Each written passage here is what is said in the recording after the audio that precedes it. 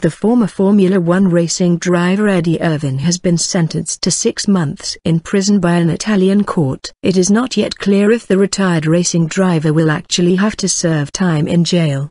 He was convicted after a brawl with an Italian man in a Milan nightclub. Irvine, who is from Northern Ireland, and Gabriele Moratti, the son of a former Milan mayor, were found guilty of mutual injury. The pair had blamed each other for the dispute that took place in the VIP section of the club in December 2008. Both Irvine, 48, and Moratti had accused the other of using a glass during the brawl in Milan's Hollywood nightclub. The Reuters news agency reported Moratti's lawyer, Vincenzo Saponara, as saying the sentence was likely to be suspended and that neither man would go to jail. Mr. Saponara denied Italian media reports the two had fought over a woman. The lawyer said, "Obviously it's easy for newspapers to say they fought because of jealousy over a woman, that they were two men who were rivals for her. It's a nice story, but in reality that's not the case." Irvine drove for Jordan, Ferrari and Jaguar over a 9-year career in motor racing's most prestigious sport.